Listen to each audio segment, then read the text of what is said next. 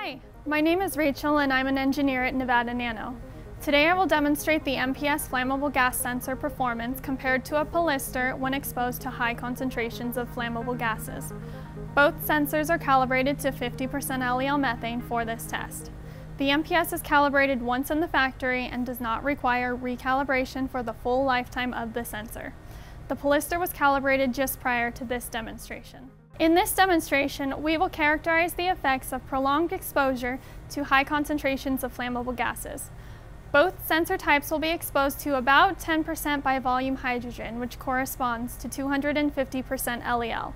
In this demonstration, both sensors will be under a gas mask with a gasket to minimize dead volume and gas leakage over the top of both sensors. Both sensors are operating in air. I'll start by exposing both sensors to 50% LEL methane before beginning the hydrogen exposure to record the starting response.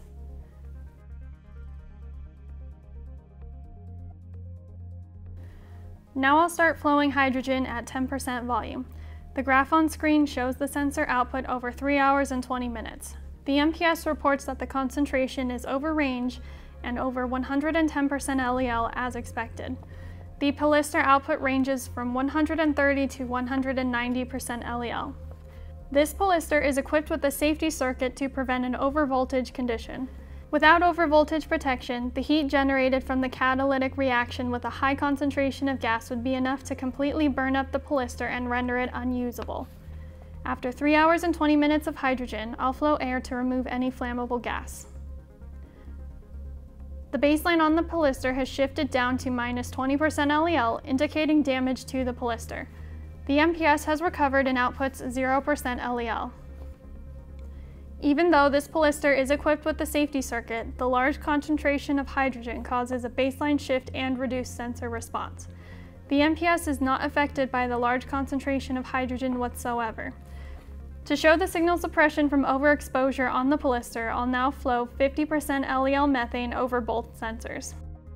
When I first start to flow the methane over the MPS, you'll notice that the sensor reports an ID of hydrogen mixture. This is due to a small amount of remaining hydrogen in the line mixing with methane. Once all the hydrogen is cleared, the sensor reports an ID of methane and accurately reports the concentration. Now that the response has stabilized, we see that the polyester reports 19% LEL, which is 31% under the true concentration of 50% LEL.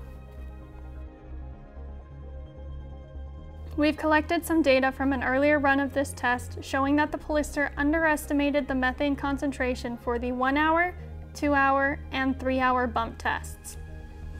The baseline didn't recover from about minus 15% LEL until 5 hours had passed, and the baseline was still reading minus 5% LEL 2 days later. Without recalibration, the sensor would continue to underreport the percent LEL levels for all gases. Thank you for watching this demonstration.